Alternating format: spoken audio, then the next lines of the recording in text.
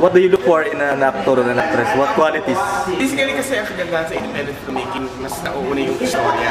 So we look for actors who really fit the part.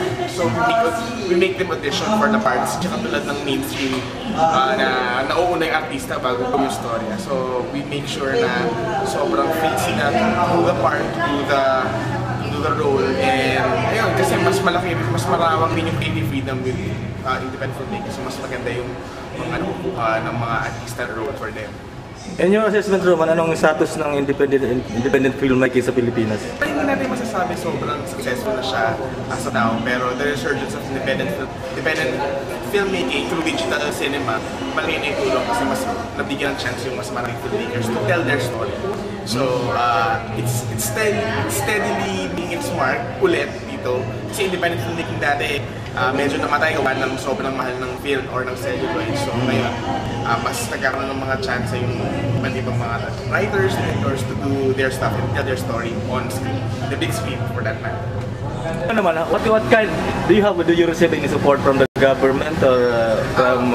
Well, actually, yung sa amin, we got our support from business entity, yung Cinema Originals, ABS-CBN. So mga private lahat, halos? Private.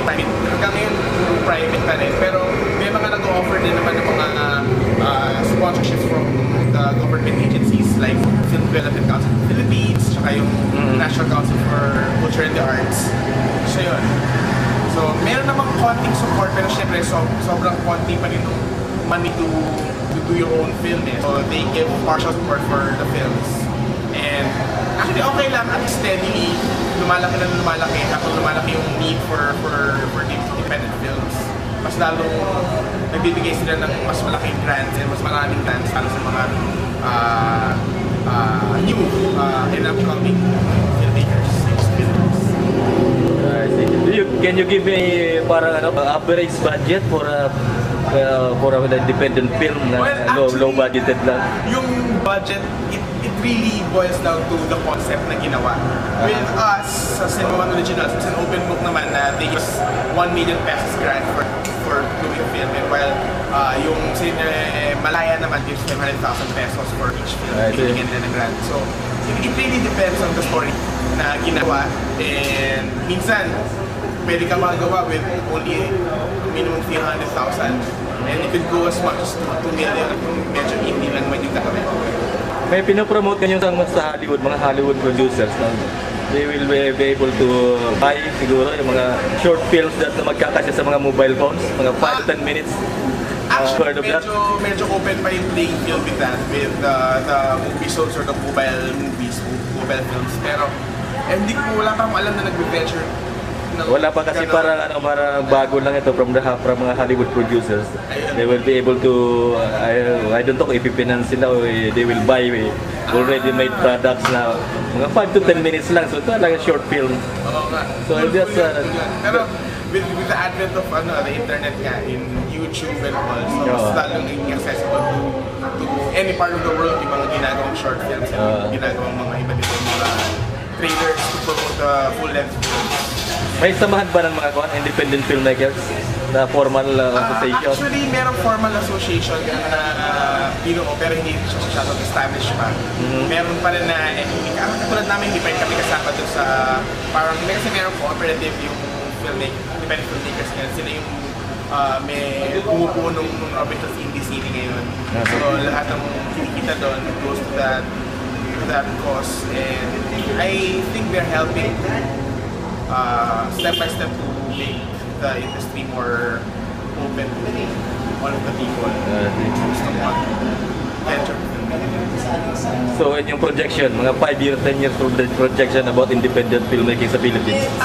Actually, independent filmmaking has never stopped. It has just got its resurgence. Siguro the late 90s and early 2000s. So actually, we're expecting more independent films, more cool stories. Mahuhulit yung mga stuff na yung more cool stories kasi with the advent of easy technology ngayon, mas madali na for the basic filmmaker to share their stories. So actually, it's going to be better.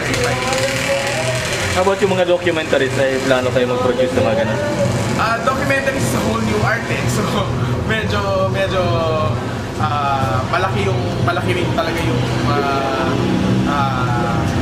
naibibigay na katotohanan kapag documentaries. And, well, basically, naman, hindi rin naman tinitigil yung mga news and current affairs natin from the networks to do their own documentaries. Pero siguro with the independent documentaries, hindi ko pa rin alam kung paano yung nagiging atake nila ngayon with their art, with their telling of their stories. Kasi wala pa akong alam na nagbibigay ng grants for that. Regarding this UPCAT, sino nakaisip na UPCAT ang maging title yan? Well, actually, nanggaling kasi yan dun sa saying na yung pagkakaalala namin na halos lahat ng tao mayroong kwentong UPCAT eh. Kumuha ka man ng UPCAT, pumasa ka, o hindi ka man pumasa, o hindi ka talaga kumuha dahil feeling mo you're not good enough. So, from there, doon namin naisip na, very universal yung UPCAT sa bawat Pilipino na dumaan sa kanyang teenage life. But you are not really intending to put a mystique around the UPCAT? Oh well, basically yes. Kasi kapag sinabi mong UPCAT, marami ka nang maiisip eh. Maraming kwento, maraming storya. So, gusto rin namin iangat siya. Kasi syempre kapag gumagawa ng mga independent films, meron pa rin chance to go abroad, go somewhere. So at least, bibigyan namin ng